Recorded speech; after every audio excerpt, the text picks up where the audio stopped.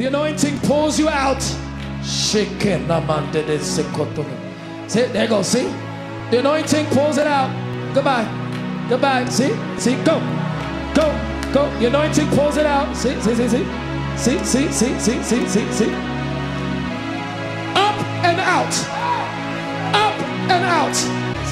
Up and out. Come out. In the name of Jesus Christ of Nazareth. Come out. Come out. Come out. You release him. Come out. Come out. Now, I break the generational curse. I break generational. Bye-bye. Lose him. The generational curse. I break the generational curse.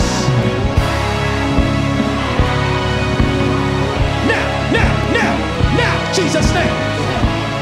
Loose him and let him go. Now, Jesus' name. When times get tough, you need to get down. No need to look backward. Put your feet on the ground. Stand up. Stand up. Welcome to the Fallen State. I am Jesse Lee Peterson. Thank you so much for being with me. A quick reminder that the Fallen State is now on locals.com. So click the link in the description to support our work. And thank you all in advance. I do appreciate it. Also, remember you can support the Fallen State by joining our channel membership on YouTube. All right? Gracias. I appreciate that. Mamma mia. I have with me Pastor Alexander Pagani. He is an author and apostolic Bible teacher and founder of Amazing Church Global. Mm-hmm. Thank you so much for coming on. Thank you for having me on. Listen, I got to be honest with you. I'm getting texts by everybody saying, oh boy, you know, so there's a lot of fans that follow your show in New York City. So they're anticipating this interview to be quite interesting. So thank you for having me on. How do they know about it? This is pre-recorded. Listen, a lot of people know who you are. Amazing.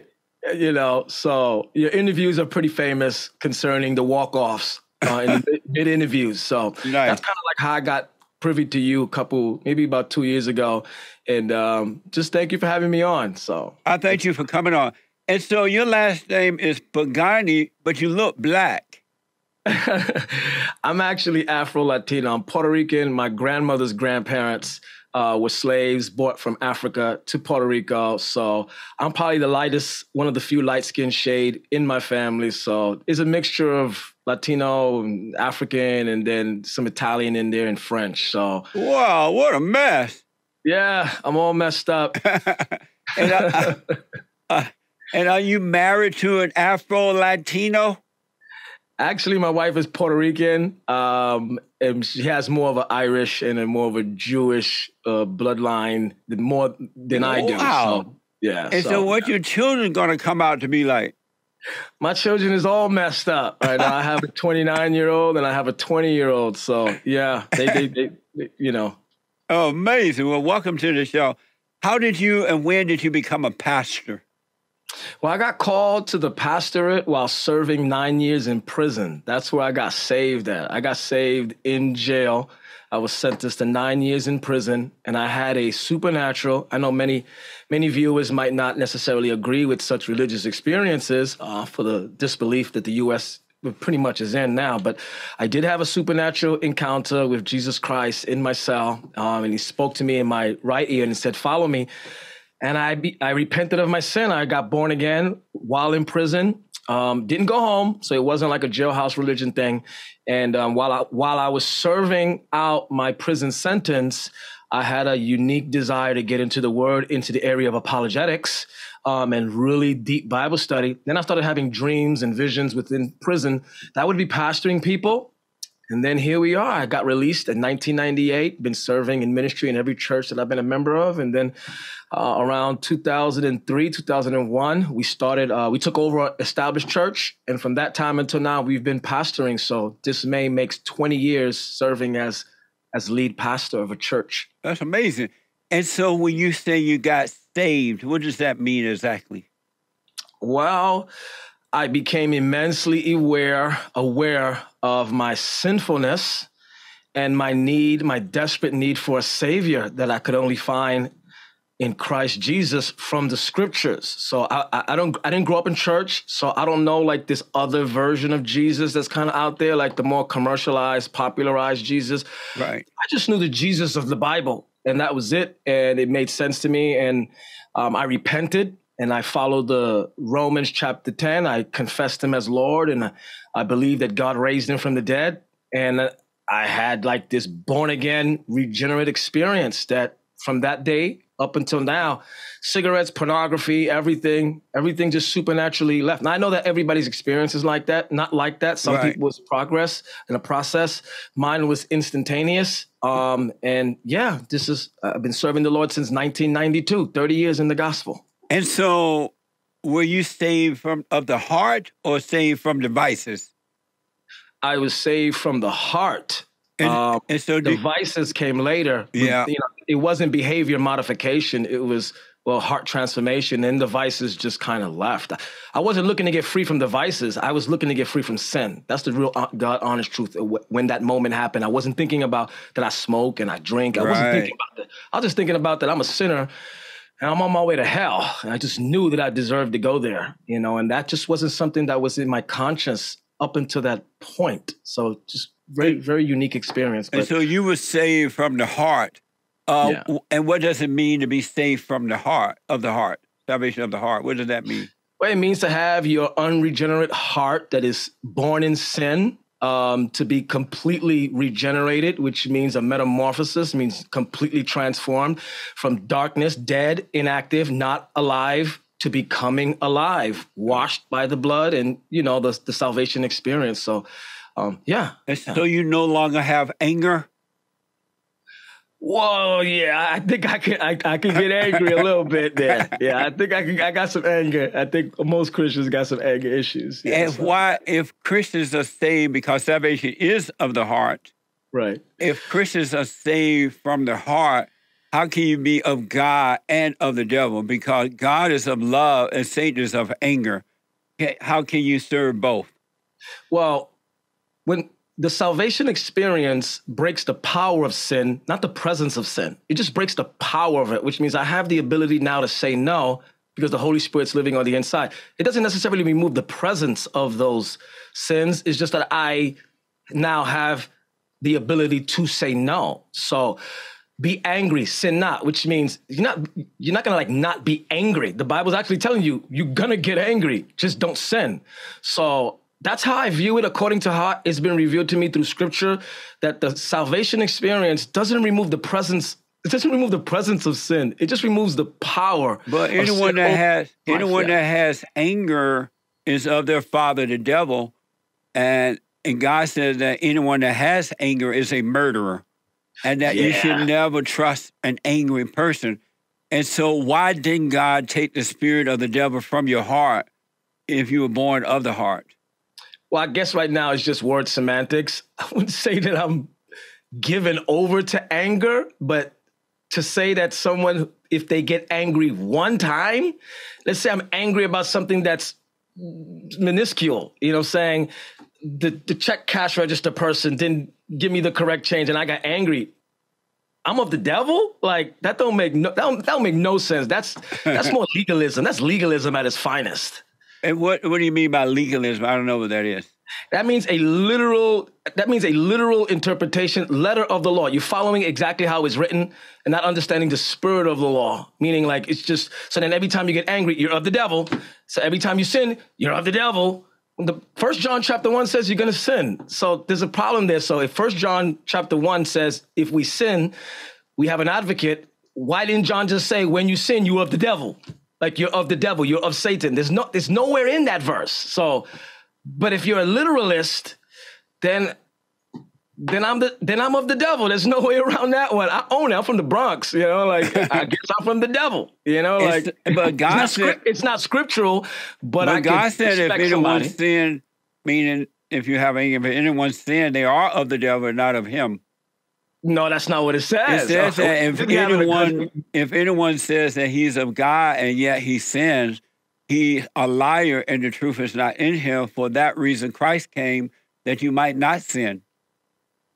Okay, so now you're going back on what you just said. You just said if you sin, you have the devil. Now you're on my side. So now What do you mean? Now you're on my side. No, I'm saying that you cannot exactly what I have. said. I'm Yeah. saying you cannot have the spirit of the devil in you and be of God too, because you can't serve two masters. Let me ask: do you believe that God has anger? I believe he has righteous indignation, not anger. Anger, I believe, would be a human emotion, but I believe the scripture says he has righteous indignation, which means it's more pertinent to the legalities of who he is as a judge. So indignation is different than anger. Anger is personalized. That's human. That's you and I. We get angry. I don't get angry. I never get angry because he took the spirit of the anger away from me 33 years ago. And I mean, gone through so many issues since then, but I never get angry. Right. Because I don't have the spirit of the devil in my heart anymore. I hear you. Then you don't get angry. Right, because perfect That's love. all I can say. Perfect love casts all out. Let me ask. Did you go and forgive your mother for turning you away from your father? My mother's a member of my church. I authentically have forgiven my mother. My mother and my dad are both divorced, but they're serving the Lord as members of my house, and they have a great relationship. They're not remarried. They both haven't remarried. And I forgave my mom a long time ago, and both my parents forgave me. And it's beautiful in our church right now. And so you forgave her for imposing her will on you? No, I just forgave her for maybe the upbringing that I felt was unjustified that probably could have been a lot better. And that led to me getting to jail at the age of 14. I think I went to jail at 14 initially. So, and when you told her, prison, so, yeah. When you told her that you forgive her for imposing a will on you and turning you away from your father, what did she say? She said, well, I didn't forgive her for something like that. That wasn't specifically what I was forgiving her for. I was forgiving my mom for being a drug addict. She was a drug abuser. So I was forgiving her more for living that drug abuse lifestyle. But there was a time that I did bring up my dad. Now, my dad has been off and on in my life. Well, he's a member of my church now, so he serves in the leadership of my church now as a minister of the gospel. But there was a moment where I did bring that up, and then my mom began to tell me the other side of the story that I had not known. Yeah. And it just became a little bit more clear. And then I understood maybe the decisions that she might have made. And did you forgive your father for not protecting you from her? No, that didn't come up. I didn't have an issue with my dad about that. Like that stuff don't bother me. When you ask him why didn't he protect you growing up, when you ask him why don't you protect me from her, what would he say? I have no idea because I don't care. That's not something that I was desiring. I wasn't that type of child looking for that. Oh, you never. Oh, I see. So growing up, you never wondered why won't my father protect me from my mother? Nope.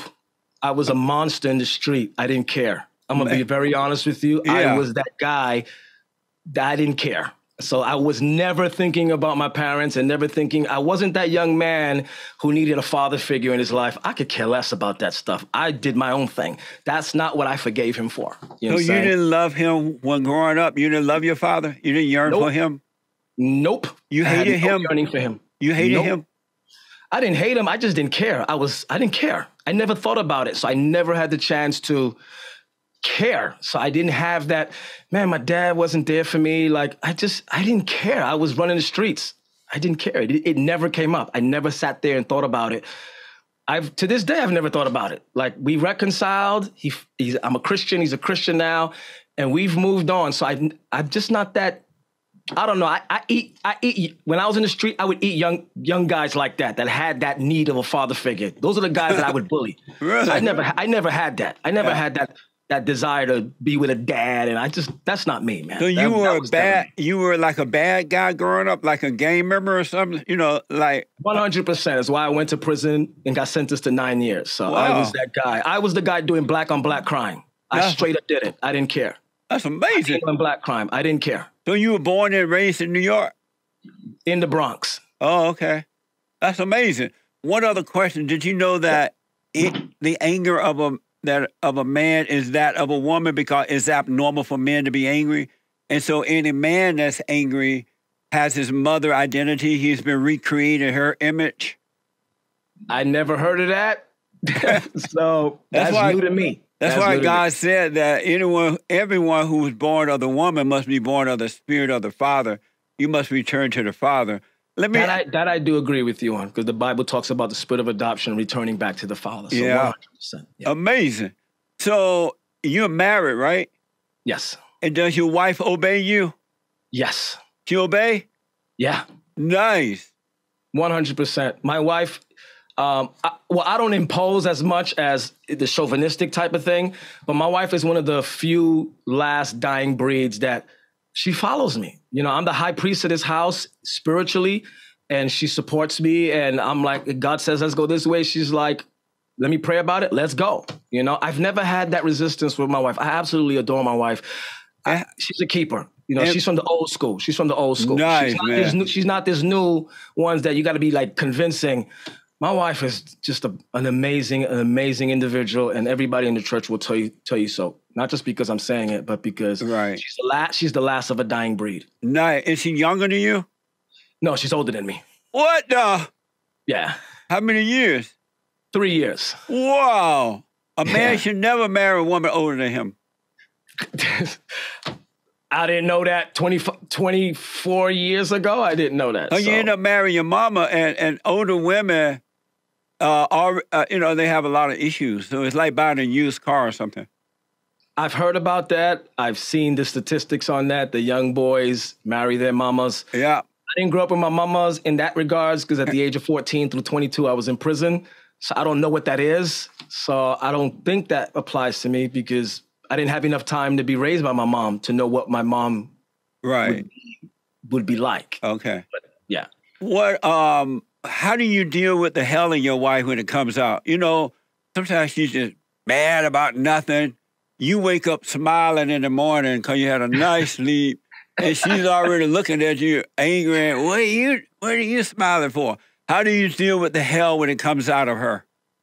You know, I don't even know how to answer that question because I haven't really seen that. Not the hell part. I've seen normal morning stuff, you know. She would tell you that it truly is. I'm the happy camper in the morning. Men are normally happy ones, and women are ticked by nothing. And that's what I'm asking, so other men would know. How do you deal with the hell in her when it comes out? She doesn't, you know, I'm not trying to evade the question, but I haven't seen the hell, but I wouldn't want to see it. You know, I wouldn't want to see it. I'm sure every person has hell in them somewhere, but I just haven't had a chance. I just haven't had a chance to see it. I would say this, I'm a little bit more perkier and a little bit more joyful in the morning because I'm enjoying life. I really am enjoying life. I could have been dead. I can tell, man. I can tell.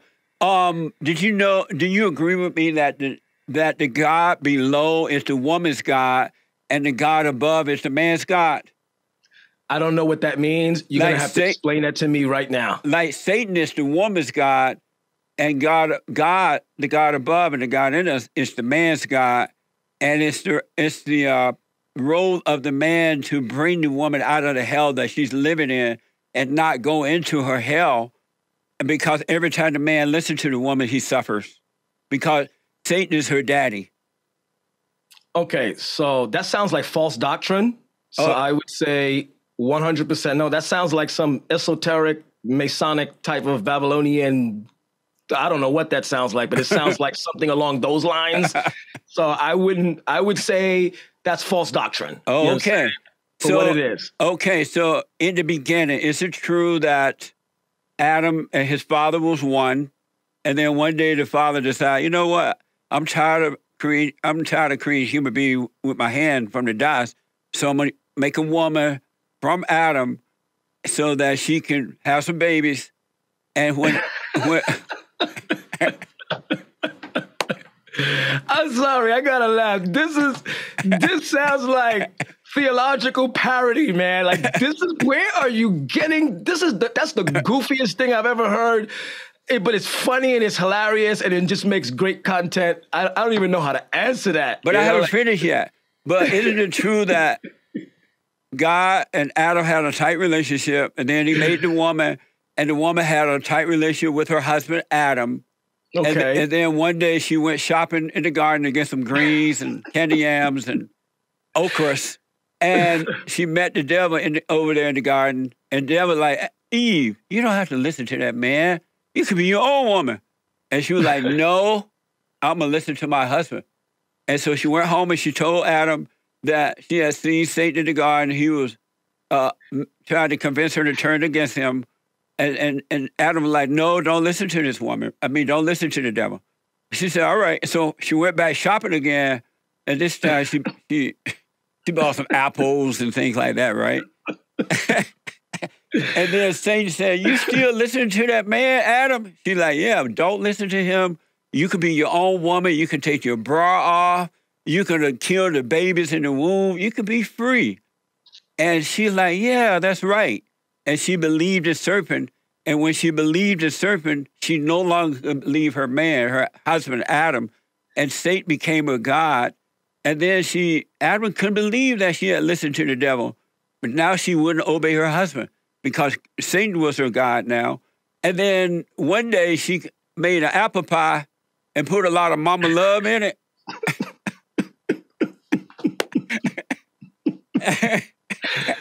And she put a lot of love in it and gave Adam a piece of the apple pie, and he listened to the woman, and the woman became his God.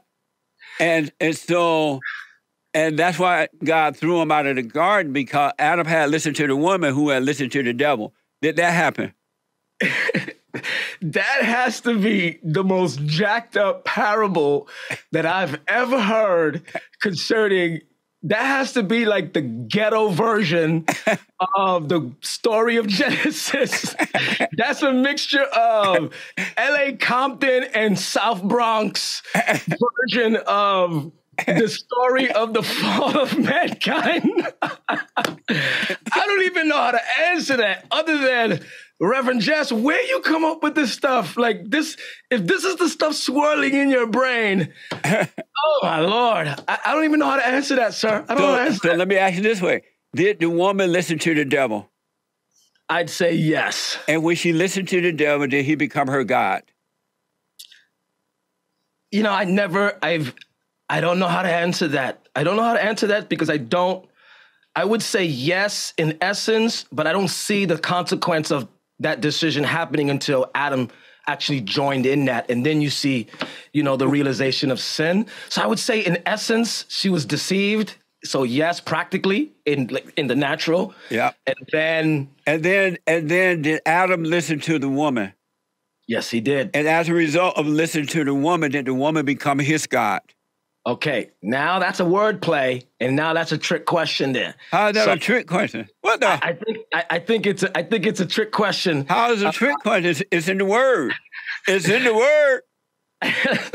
I know it's in the word, but I'm trying to figure out to what ends are you trying to get me to agree with you on? What is it that you're trying to get me to agree with you on? So I'm playing we're both playing a chess game. So I'm like, okay, in essence, yes.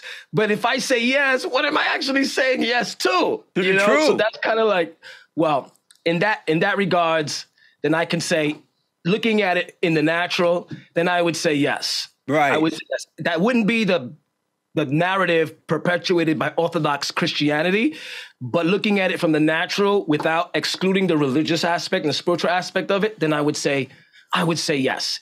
In the natural, I would say yes. And then God said, because you listen to the woman, you shall suffer. Right. And so why do men listen to women nowadays? Because every time they listen to the woman, they suffer. I don't know how to answer that, but I would say that that's an accurate statement based on history. I would say that that's probably an accurate statement. To some degree, I would say yes. That's amazing, huh? I would say that would be that's unfortunate. That would be unfortunate. How about amazing? I would join you in amazing, because that's the name of our church, Amazing Church. That's right. And that's why God said that we must be born again of the Father, because everyone that comes through the woman, born through the woman, is born into that evil nature. Yes. And we must be born of the Spirit of the Father. And Yes. and unless men and women love their earthly father, they Right. cannot love God. Because how Right. can you say you love God? You never seen him and hate your father. Right. I would say, and add to that, you know, the last thing that the prophet Malachi said before the advent of our Lord and Savior Jesus Christ. He said, I'm going to send the prophet whose primary focus, actually, it doesn't even say he would preach anything else other than turning the hearts of the fathers to the son and the hearts of the sons to the father. So Amazing. I would say yes. And The then sons and the daughters. Because Yes. the daughters have to return to the father too. Right. Do you listen to your wife? I would say yes. But you I don't would take her advice though, right? I ask her advice. So if I'm asking her advice, I'm already taking her advice if I'm asking it. And why do you ask her advice about evil things? I ask her advice on anything that I feel that I can't handle myself. I would say, as a joint heir with me, I would say, as a helpmeet, what's your thoughts on this? I would like your input on this. And she'd give me her valuable thoughts. Why Many do you times they've been really good. Why do you think that men preachers allow women to become preachers and prophets and pastors and all that? Why are the preachers so weak that they will allow women to be out of order like that? I guess it would probably mean, well, two reasons. One, that their personal belief system believes that that women can be preachers. So if that's their belief system, then I can understand why that would be the corresponding action. I guess the second reason I think would be is to try. This is from what I've seen. Right. Is there, because church has been so institutionalized, a lot of our present day ministers tend to do anything that's away from institutionalized religion. So they find themselves doing that, and it's not really because God sent them. It's because I just want to do something that the church said that I couldn't do. So I find that there's a lot of that. There's a lot of ministerial, traditional Christian orthodoxy trauma that causes this new breed of ministers to feel like they just want to do anything that is anti the colonizers. So if women can't preach, and this is what the denominationalism says, I'm going to just do the opposite of that. So I'm going to make women preachers. So Amazing. I don't know exactly why they would do that, but these are two reasons that I would probably see. If their belief system embraces that, then yes, I can see why they would do that. It's part of their narrative, their theological narrative. And second is, sometimes it's the secondary response of the church hurt of just trying to anger the church in doing that. Like they're provoked, according to Ephesians chapter 5, their children provoked to anger, but they're just angry at a system, at organized religion. And a lot of them are so weak, they have overcome the nature of their mothers. They're afraid not to let the woman be the preacher. And also, they want the money, so they appease the woman because she bring the money to church. You know what I mean? I would say yes. I don't have that narrative in our church. We have a solid group. We have a lot of men in our church. Right but on. Ideally, yes, the church is predominantly female and women driven. I would say, yeah, I can see that. I can see that. Do you believe in the order of God in Christ, Christ and man over woman and woman over children? Yes, I do. 100%. I actually teach that, and I call it the four heads. You got Christ, you got God, Father, you got God, Jesus, Father, wife, and then children. I actually teach that in our church. Right on, man. I say 100%, yes. Right on. What is apostolic? Apostolic. What does apostolic mean? Okay, it means that I'm of the belief system that I believe in all fivefold, present day fivefold, according to Ephesians chapter 3, where he gave gifts unto men, the apostle, the prophet, the evangelist, pastor, and the teacher, which means I believe in a fivefold model as opposed to the average evangelical church believes in a threefold model. They believe in evangelist, pastor, and teacher. I believe in modern day apostles and prophets. Even though I do believe that a lot of them that claim to be apostles are not, and a lot of them that claim to be prophets are charlatans, and many of them are just flat out deceived. But I do believe that there is a group of people that operate in a modern day apostolic fivefold model. So it's just what that means. I don't mean apostolic in like Jesus only, like a Geno Jennings, because that's an apostolic denomination. I'm referring to more of a fivefold model, modern day apostles and prophets. Are you a Christian? 100%. I'm a follower of the way. Of the way. Is Jesus the Son of God or God? I believe he is the Son of God. Why do some people, a lot of, especially evangelical Christians and others, still believe that Jesus is God? Where did they get that idea from? Yeah, but I do believe Jesus is God. I believe Jesus is God manifested in the flesh. God the Father, God the Son, God the Holy Spirit. 3 persons in one. But I do believe, I thought you was asking, do I believe in the person and the deity of Christ? So in that regards, he's the Son of God, the only begotten of God. So yeah. Let me restate. I'm orthodox in my belief system. I believe Jesus is God manifested in the flesh. Let me restate the question because I'm black and slow. So. And I'm Latino and retarded a little bit. Like I'm a little bit, you gotta help me a little bit. That's right. And so is Jesus the Son of God or God? Son of God, God. 3 in 1. You're not going to get me to shake out of that. I know that sounds weird. Can't really fully explain it. God the Father, God the Son, God the Holy Spirit. Oh, I believe in. I'm a Trinitarian. In the Word, in the Scriptures, in the Word, right. In the beginning there was the Word. In the Word, right? Does Jesus say he's the Son, or does he say I'm God? I believe that he says he is the Son. But when he's asked, is he God? He says, if you see me, you see God. Because so he and his Father are one, but he never said he was God. He said, my Father sent me. He didn't say, I sent me. He said, my Father sent me. Right. Clearly stating that God is God, his Father, right. And he is the Son. He is not God. Right. Okay, so now you're getting into modalism, and modalism is a false doctrine, and that's heresy. Who is modalism? Yeah, modalism is believing in one God, and then each of the 3 of the Godhead are manifesting themselves in 3 different ways. But did Jesus say that he is the Son, or he said, I'm the Father? He said he's the Son. I am the Son of God. The Son proceeds from the Father, but then he also made it very clear that he said that he's also the Father. John chapter 14, verse 6 says that. He said that I am God? He says, haven't I been so long time with you? Whoever sees me has seen the Father. Right, but did he say, I am the Father? Yes, he did. But that's what he said. He never said, no, he said that if you see me, you see the Father because the Father is in me. And anyone who is born again of God, truly born of God, you will see the Father in them because the light will shine. But that doesn't mean that they are God. It does mean that they're God. Okay, 100%. So answer me this. This is just a war of etymology, a war of words based on translation. That's all we're doing right now. He never said that, though. He actually authentically said that. So one more question about that, I think. Yeah. When he said, Father, forgive them, they know not what they do. Was he talking to himself? The Father. No, he was not talking to himself. Who was he talking? Would he call himself Father? He was talking to the Father. So another identity, right? Not himself. God in 3 persons. He was talking to his Father, right? He was talking to his Father. In that instance, he was talking to his Father, 100%. And so if he was God, why didn't he just say, I forgive y'all?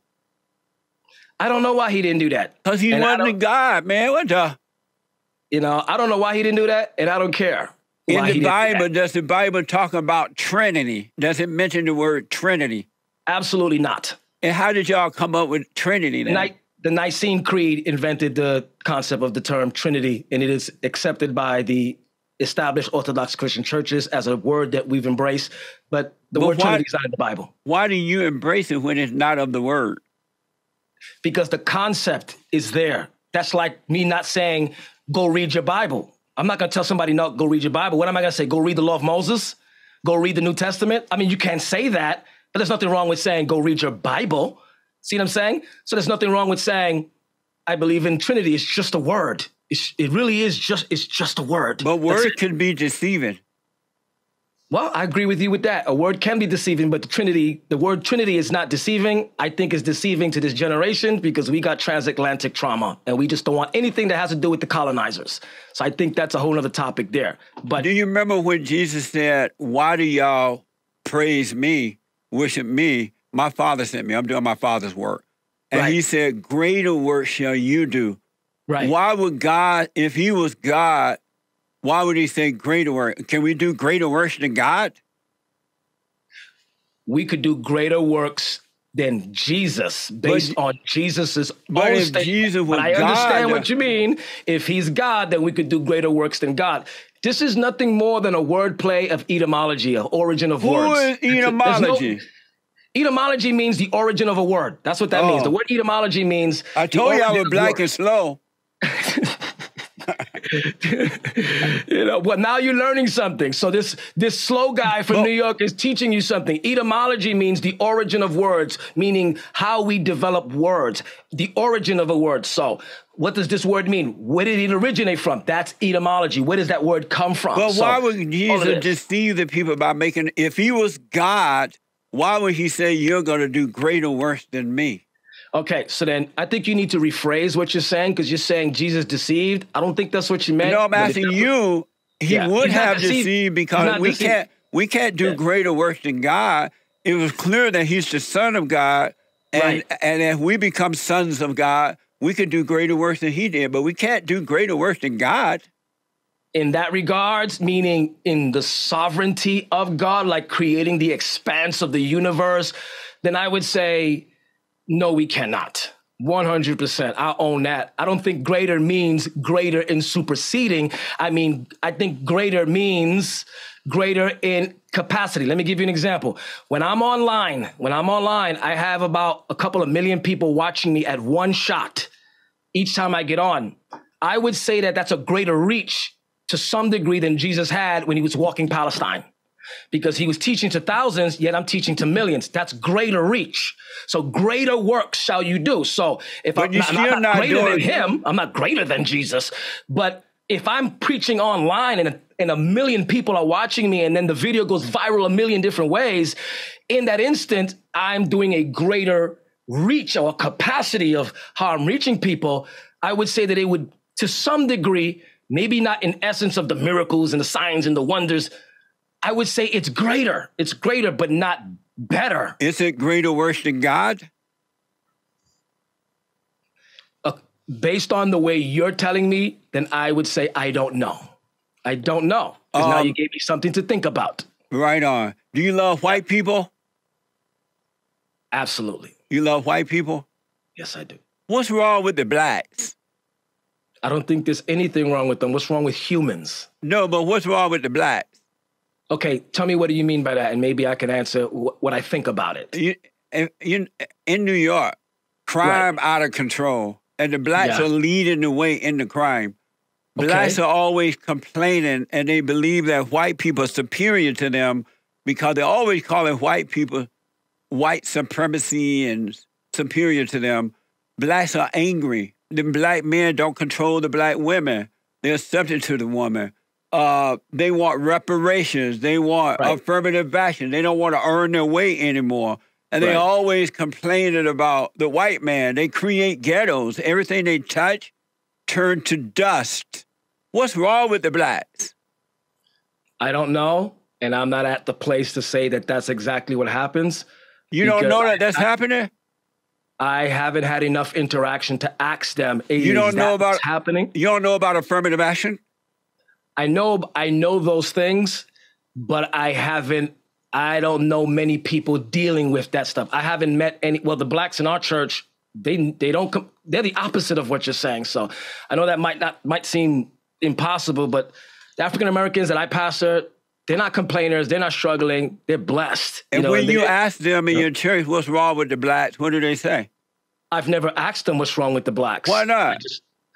It's never come up. We don't deal with that in our church. Why not? No, they need help. Why don't you deal with it? The blacks in our church have never asked for help because they're very self-sufficient. They've made their way. God has blessed them, and they're doing great things. And they never had that whatever mentality that you're talking about doesn't really exist much in our church. So I haven't had that. whatever it is that you're talking about, low is me or I'm struggling, we don't deal with that. We don't deal with that in our church. And why don't you?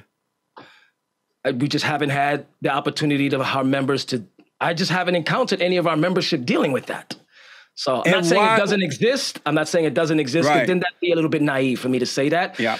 I just haven't seen it. The ones in our church, man, they're thriving. They're entrepreneurs. They're making things happen. They're loving life and they serve our leadership and our staff. I just haven't had that encounter yet. I'm not saying it doesn't exist though. And if it did, I don't know how I would answer that. When that time comes, I guess we'd do a part 2 interview and I'd say, I got the answer for that.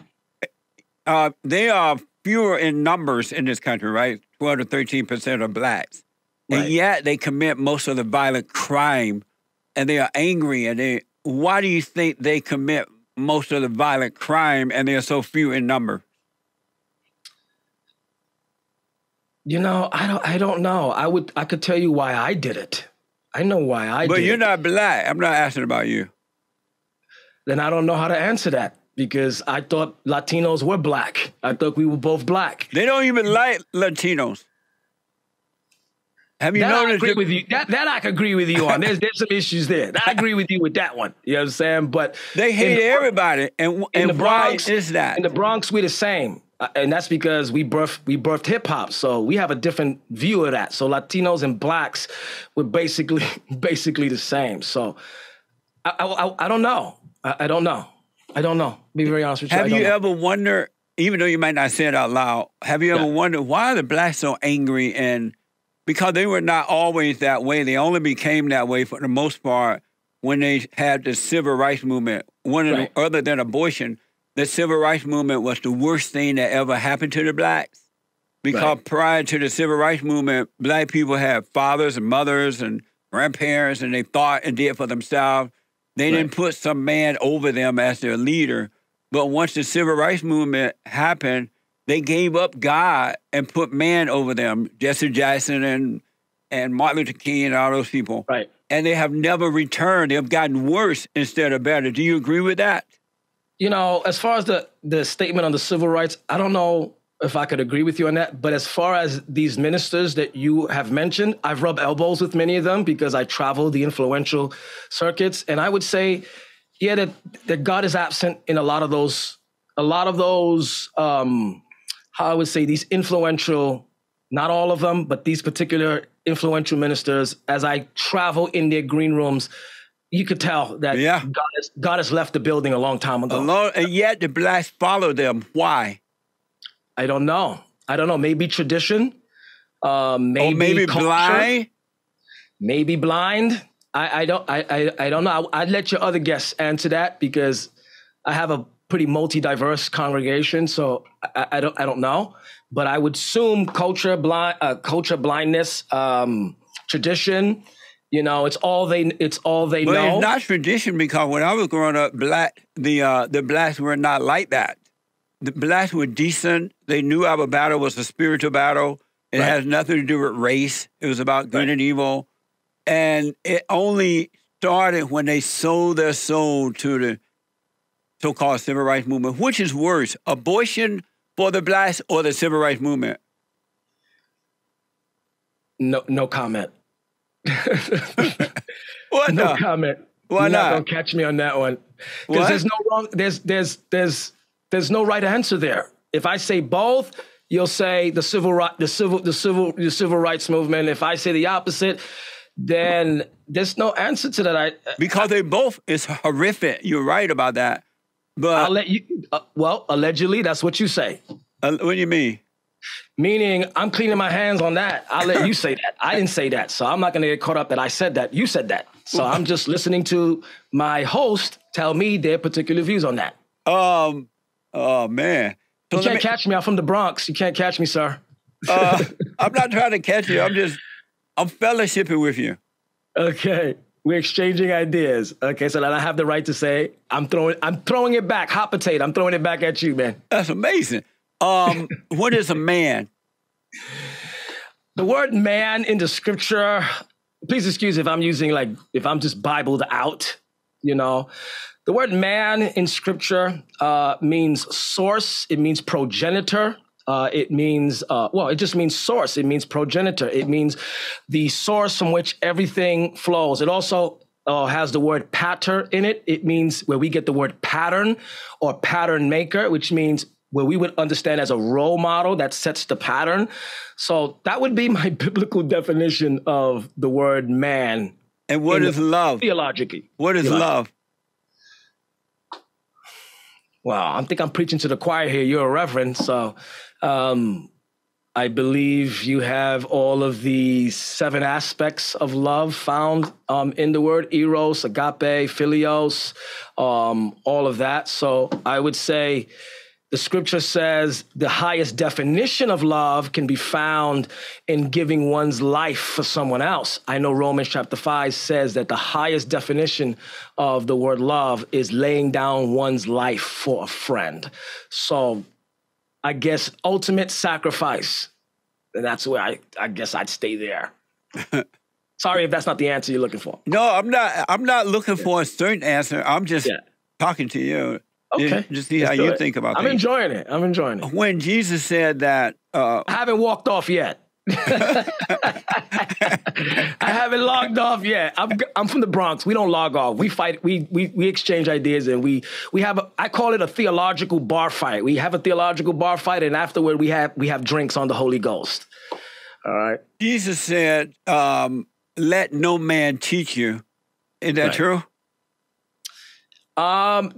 Jesus didn't say that. The Apostle John said that in 1 John chapter 2. He said, you have the anointing, you have no man to teach you. So Jesus didn't actually say that. John said that. And so when it was said, why do preachers still teach their congregation the word and get them stuck intellectually with the word, which prevent them from ever knowing God? Why do they teach them when it was instructed not to teach? Okay, I don't know if it's based on the instructions of not to teach, but I would say... He said that we have the Holy Spirit. He would bring all things to us. He would teach us. That we have a teacher within. So why do preachers still teach when they were told not to teach? Okay, so let me, I do agree with you on that, because I do teach that before the law of Moses, all of the patriarchs had no Bible, but they had a relationship with God. So what you're saying is I actually do teach that. You know, pre-Diluvian Noah, Enoch, Adam, Cain, Abel, all of the patriarchs, pre-Diluvian flood, before the law of Moses came, 3,500 years later, was dealing, Abraham, Isaac, Jacob, they were dealing directly with God, and God taught them himself, and they had a relationship with God. Now, the reason for the giving of the law is very simple, because of the Bible actually tells you, because of man's transgressions and sin. Because if there's no law given, then I can continuously sin and then use the excuse of, you never told me. You ain't never tell me. So I'm just going to live this lifestyle. So this is why we find all those Bible stories with some of the most craziest things that ever happened, incest and this and that. Well, they couldn't get condemned for it to some degree because there was no law given. The law was given for transgressors to show us exactly how God wanted us to live. Ideally, it was to live to serve God from the heart, A new heart, a new flesh I'm going to give you where you will have no man to teach you. So I do agree with you on that. But because of sinful nature, the presence of sin still available, I believe pastors and teachers are there to tell us what God doesn't like because we still have a sinful nature. But I do agree with you to some degree that in the beginning they didn't have a Bible. That's amazing. I forgot my thought. Blah, blah, blah, blah, blah. Where is the kingdom of heaven? Is that a first that I can say, that I can claim that as a champion, that I got Reverend Jess to lose his chain of thought? Is that has that happened before? It's happened before. I wish I could give you that. No, I wish I could give you that. Where is the kingdom of heaven? The kingdom of heaven, well, it depends. The kingdom of heaven is the abode of God where God dwells. It's not the kingdom of God. The kingdom of God is within inside human beings where God rules and reigns. So there's a difference between the kingdom of heaven and the kingdom of God. As a matter of fact, I'm teaching this right now in our church tonight. As soon as I finish this interview, I have to jet to church because I'm actually teaching about the difference between the kingdom of heaven and the kingdom of God. Crazy you would ask me that. So there is a difference in the kingdom of heaven and the kingdom of God? Yes, there's a vast difference. The kingdom of heaven just means the place where God lives. It's the territory where the king dwells. That's it. The kingdom of heaven. God dwells in heaven. Our Father who art in, it doesn't say earth, and it doesn't say the heart. Our Father who dwells in our hearts. It doesn't say this. It's our Father who art in heaven. Now, the kingdom of God is God's governing ruleship over a territory. It's kind of like the best way to describe it is when a kingdom dominates a territory and they colonize that territory, they invade that territory with the kingdom or the expression of the kingdom that dominated it, which means that territory acts, lives, moves, and breeds according to the kingdom that dominated it. But he said that the kingdom of heaven is within us. No, he says the kingdom of God is within us. He said the kingdom of heaven is at hand. He said the kingdom of heaven is at hand as opposed to... No, that's not what he said. He said the kingdom of God is within you. Luke chapter 11. You could go look it up. He never said the kingdom of heaven is within you. He said the kingdom of God. Now, he did say the kingdom of heaven is at hand, which means when he said that, he was saying that I'm here now. I'm bringing the kingdom with me. So now it's at hand. At hand means it's close. It doesn't mean that it's there. It means it's close. So it means the kingdom of God is near. I'm looking at the clock here, so I got to ask, do you believe that racism exists? Yes, I do. And where's your proof that racism exists? You know, I've seen it. I've seen some variations of it as I was growing up, based on my interactions with particular individuals. I've seen it even within my own people. And what does it look like? What does it look like? What does racism look like? I believe it's the superiority of one race feeling that they're superior over another. And then withholding any, I guess, I don't know how to explain it after that, other than one race feeling superior over another, and then everything that has to do with our interactions as a human species between one another, those decisions being either limited or completely expunged based on that superiority mindset that a person would have. I've seen variations of it. Now, I'll be honest with you, I have not seen the harshnesses of it that we've seen during the civil rights era and all of that. I haven't seen it to that degree with the lynching. I wasn't alive at that time, so I don't know. All I know is what was told to me. But I know what I have seen as far as how it was projected towards me as brown, living in New York. I seen it in prison. I seen it with my own Latinos being racist with blacks and whites, and then I seen blacks being racist with Latinos and whites.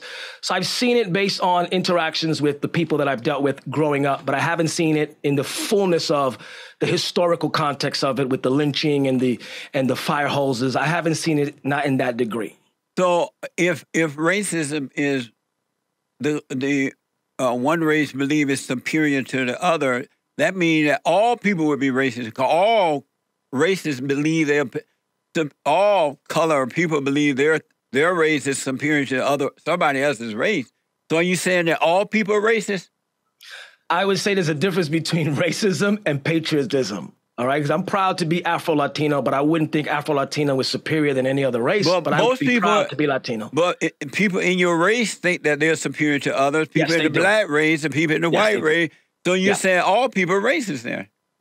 No, I'd say some people, the ones that think like that, they're the racist ones. Amazing. In my race, though, in my race. And I would honestly say that it does exist. To sit here and say it doesn't exist, I'd be lying to you. Or I'm just trying to evade the answering the question. It does exist. Does God say racism exists? You know, I believe there's one verse that actually talks about that, but I wouldn't know if it is racism per se, but it does talk about the dealings with foreign nations and how God dealt with foreign nations and how the children of Israel was to deal with foreign nations. But he never said racism. There's nowhere in the Bible where it says the racism. Word itself is not. That's why I said the word itself is not. God said the mannerisms might be to some degree, because Song of Solomon talks about where she was describing that her fellow light-skinned people were judging her and ostracizing her because she was dark-skinned. So that's the only verse in the Song of Solomon that kind of can maybe indicate that there was racism at that time. Also, the fact that being mad that Moses potentially married a Cushite could be a form of racism depending on how you look at that verse. So I would say it could be, but the word itself is not in that word itself is not in the Bible. God said that we wrestle not against flesh and blood, but against spirits and principalities That's and my realm. wickedness in evil places. So being a preacher of God, why would you say that it's racism when you know that it's a battle between good and evil? You're either right or you're wrong, and it has nothing to do with the physical at all, but it's the spirit. Why would you call it something other than that? Because it's not all just right or wrong when it comes to that. It's either right or it's wrong. No, that's not how it goes. You're either of good or you're of evil. Okay, now that, yes, but that's a trick. That's a trick answer. You're gaslighting it. You're How does trick answer? Right and wrong mean good and evil? No, because if you're saying if we wrestle not against flesh and blood, then if it's like that, then nobody should go to jail for wrongdoing. Because then they could say, hey, my brother, it's battle of flesh and blood. You see what I'm saying? We take people to jail because it's not just a battle of flesh and blood. Baby, you're going to jail, man, if you did this thing. That's because we have evil people. We would excuse ourselves from actions. See? That's because we have evil people making and pushing the laws. Okay. So let me ask. I can't fight you on that, man. At that point, I don't know what to tell you, man. And so in our country today, the people of color, and especially the blacks, the people of color, are trying to run the white man out of his own country. We all agree that America was founded and created by white people with the help of God. And because of that, everybody else came. So the blacks and others are trying to run the white man off of his own land. Is that racism? First, let's deal with, I think this is a conquered land. So it's not a white land. It is a predominantly white land now. So, but it's a conquered land. So it's let me just say this. It's really a red land. It's a red land. So let's just own that. What does that mean, but it's a white land now. Okay, so given it's a white land now, the red can't complain. They got dominated. You have to rise up as a people and take over. When and take you say it back. red, are you talking about the Indians? Yes. Oh, so is that racism? Let me answer your question before you get to the other stuff. Okay, so now that it is predominantly white, based on the tenets of our U.S. Constitution, let me just say this, that I'm with you on that. I love this country. I believe in America. I don't believe in critical race theory that this country was inherently founded upon evil. I believe the founding of this country had evil people in it who were more theists rather than Christians. But nevertheless, I'm proud to be an American, 100%. So is it racist then that the colored people are trying to run the white man off his own land? Is that racist? They are outwardly discriminating against the whites in every area now. Is that racism? I believe I don't think it's racism, but I do believe it's feeling indebted to take back the rights that were taken from them, being that this country was supposed to give everyone free rights. I believe they feel that there's an injustice that they're trying to get justice for. You're saying that the blacks trying to throw white people off their own land, that's not racism? I don't know how to answer that because I don't know collectively if that's what they're doing. You know that's what they're doing, man. You hear about it all the time now. I hear about it all the time, but the biggest false prophet that there is the media. So I don't believe everything the media says. Well, you can believe that. It's true. Okay. So if you tell me it's true, okay. So is that racism? I don't know. Amazing. Amazing. I don't know how to answer that because I don't know. Yes, you do. No, okay, let me just say this. I actually don't. I live in the realm that I come from, Reverend Jess, is this. I'm going to be very honest with you. You can just call me Jesse. Jesse, that's my dad's name, just to let you know. No, tell him I said, what's up? All right, he's going to watch this. That's his name. Actually, hey, Jesse, nice name. Okay, I'm just going to be very honest with you. I come from the streets, so I grew up with a different narrative. I grew up with I don't care about nobody but myself. So I didn't have nobody else in mind. I didn't have nobody else in mind. Because of time, now you're a preacher. Why can't you see that the blacks doing that to the whites is racist if you believe racism exists? Because my understanding is evolving based on interaction and learning. I'm still learning. Oh, okay. So I'm trapped in this church world. I get saved. I'm from street life. Don't care about nobody. I get saved, and I've been in church. And then now I'm growing 20 years in, and I interact with situations. My knowledge is upgrading. I don't know where my knowledge will be 10 years from now. Maybe this conversation might change. If the whites were trying to get rid of the black people off their land, would that be racism?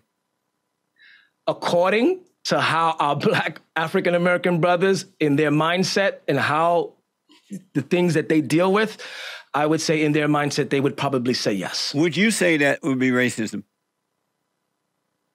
I don't know how to answer that. Amazing.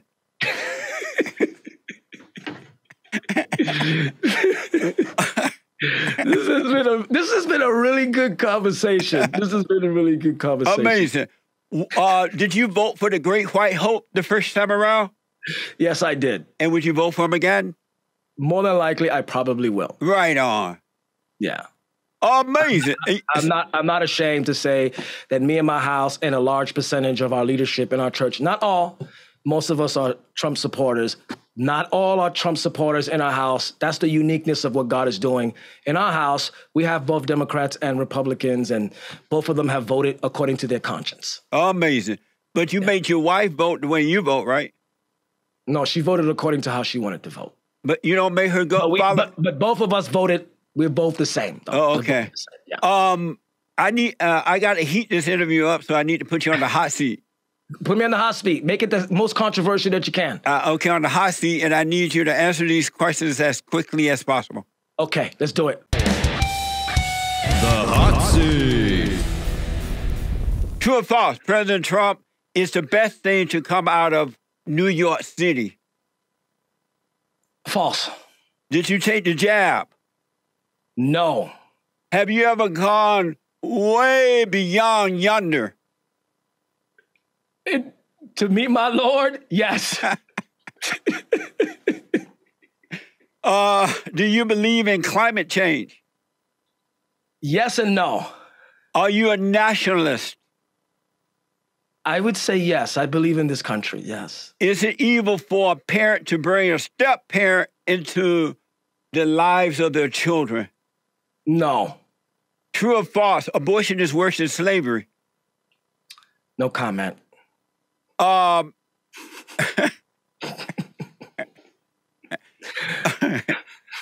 not gonna catch me with that one. Is abortion evil? Yes. Is Joe Biden the worst president you've ever seen? I don't know. That's yet to be determined. I don't know. Who is worse as president? The fallen Messiah, Barack Obama, or Joe Biden? I would probably say Joe Biden. Why is Kamala Harris so shallow? She has nothing on the inside. I can't speak to that, but she could seem pretty shallow. I've seen it. Did Big Mama Michelle eat all the ribs? Probably yes. Should felons be allowed to vote? Yes, 100%. Speaking as an ex-felon, yes. Did you have fun? All I'm gonna say is amazing. I had an amazing time. Amazing. Thank you so much. That was fun, man. Thanks for coming on. Tell the folks how to get to your website, your ministry, or whatever you're doing out there. Well, very easy. You can look us up on YouTube, social media, Facebook, TikTok, Twitter, everywhere, Instagram, as Alexander Pagani Ministries. The links will probably be in the description of this video. If you enjoyed good theological Bible teaching and just good commentary on whatever's on my mind, feel free to look us up. Thank you for having me on, sir. I look forward to doing a part 2 with this in the next couple of years, and maybe my narrative might change in some areas. Absolutely. I really appreciate you coming on, and thank you all for tuning in. I absolutely appreciate it. Don't forget that The Fallen State is now on locals.com. Click the link in the description to support our work, and you can be a channel membership of The Fallen State. So on the YouTube channel there. We thank you for it. And let me hear from you. Thank you again for coming on. I totally appreciate it, man. Thank you for having me on, sir. Right on. Amazing.